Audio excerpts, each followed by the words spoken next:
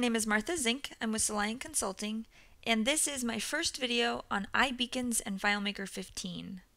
iBeacons are a cool technology. They are these little Bluetooth emitting devices that you can place around some location, a warehouse, a museum, a zoo, and so on. But before I get into the technical stuff, let me just paint a scenario to kind of give you an idea of where this would apply. So imagine being in a zoo and wanting more information about the animals around you, or being in a warehouse and knowing what part of the warehouse you might be close to. The example that I've chosen here for the demo is the idea of being in a museum and being able to know what pieces of art are near you and getting more information about that artwork. So here we're looking at my iPhone, and I'm going to go ahead and click on this refresh button at the bottom of the iPhone, and you'll see I get searching for iBeacons. Now this is a dialog that I wouldn't show to users, but basically it is the result of the beacon range function. So it's going to give me a lot of information. There at the bottom I have another calculation that tells me how many beacons it found. So in this case it found one. And what it shows me is it shows me the artwork that relates to that iBeacon. Now I'm going to move my iPhone a little bit closer to the other iBeacons I have in the room here. And you'll see that now it's actually found two iBeacons. So now I should get what's nearby and I should see those two different pieces of art. Now I could click on either of these images and I would be able to get a world of data about the persistence of memory, the starry night. I might get more information about the art itself. I could get some suggestions. Hey, if you really like this, go check out this piece over in the second floor, and so on and so forth. What we're doing here with iBeacons is we're marrying our physical location with data stored in FileMaker. That opens things up for businesses because now a user is getting information that's pertinent at that moment. I don't have to go and search for the persistence of memory. I don't have to go through a bunch of web pages to find exactly what I want. In fact, FileMaker knows where I am or has an idea of where I am, and I can get some information based on that. So let's talk about how this is all set up in FileMaker. So here on the side of the screen is a layout that shows you what we were looking at on the iPhone. And here I have a separate window, and these are just fields on a layout, but I wanted to show you what the function is and then what you're going to get from that function. So the function is called RangeBeacons. The function itself can have up to 4 parameters: the ID, a timeout number, a major, and a minor. Now, one thing to know about the iBeacon has 3 pieces of information that it sends back: the ID, a major number, and a minor number. Now, let me show you some data, and we'll come back to this in a second here. If you look here on this screen, here's some data that I've collected from the iBeacons that I have. So this is the ID, the major number, and the minor number. Now these are sorted, so you're going to see the same number repeat a lot. Consider these 3 numbers the ability to define something explicitly. Normally when we see an ID like this, we think of it being a unique ID. Really, it's a group unique ID.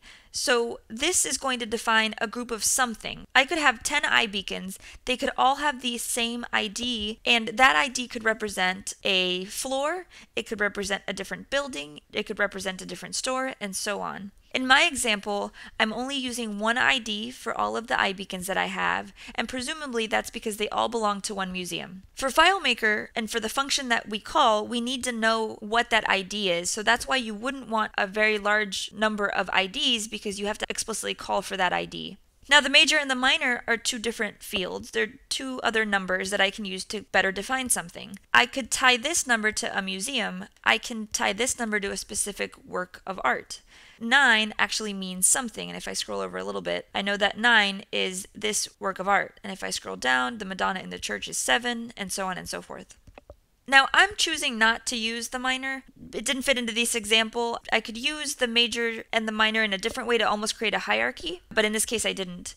Now I'm sure there can potentially be a lot of questions revolving around how you set these numbers. That actually depends on the iBeacons that you buy and the way that you set it up through their site. So that's not specific to FileMaker, those are specific to the devices that you purchase.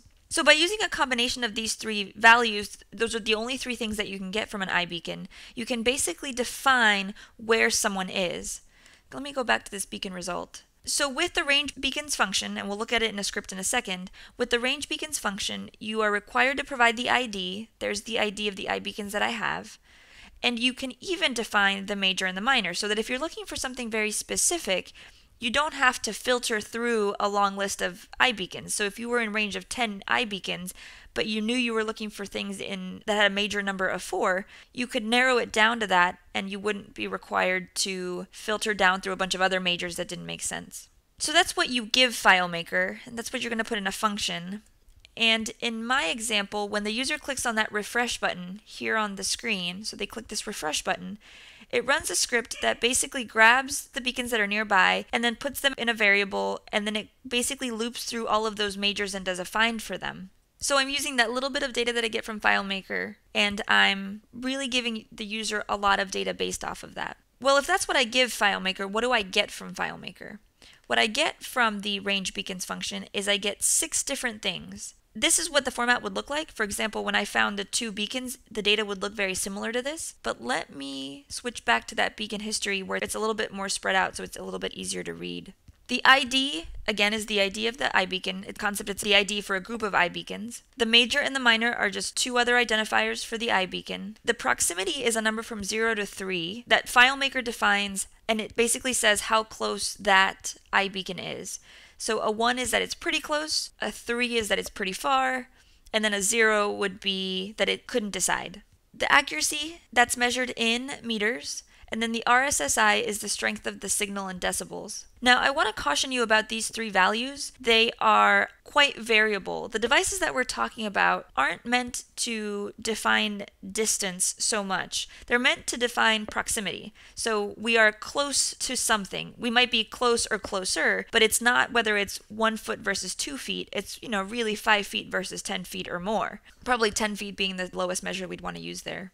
So these numbers, even if you didn't move your phone or your device very far, could have a huge impact on what results you get. So again, we're going for the grander scheme of here's what we think is around you, not necessarily here's what's really close to you, and we're not putting a lot of accuracy against it. What I like about this technology is that we're taking the real world and where we are, and we're getting data that's important to us at that moment. Now, it could lead me to different places. It could give me related information. For example, in the museum scenario, I could look at a specific piece of art. I could look at the Madonna in the church and click on it and get some information about other pieces of art in other parts of the museum that I might really like. So I think it's broadening someone's information, but it's giving you relevant data at that moment. So just as a quick summary, from a FileMaker perspective, there really are only 2 things that are important here, and that's what the function is, which is the RangeBeacons function. And there you'll need to at least give it a UUID. And then the other important thing is what you get back from that. So the identifiers and then some pieces of information that tell you distance. And it tries to give you an idea of how far you might be from an iBeacon. I'm interested in this technology because I think it's going to really expand what we can do with FileMaker, and it will make FileMaker apps more relevant to any given person who's interacting with that data. So this is my quick and dirty example of what the iBeacon technology is and how it ties into FileMaker. Stay tuned, I'm going to create a couple of other videos talking about iBeacons and how it can help a business by collecting information, as well as using iBeacons to provide users with a really rich set of information, much more in depth than what I'm showing you here. Don't forget to subscribe to Soliant TV, and thank you for watching.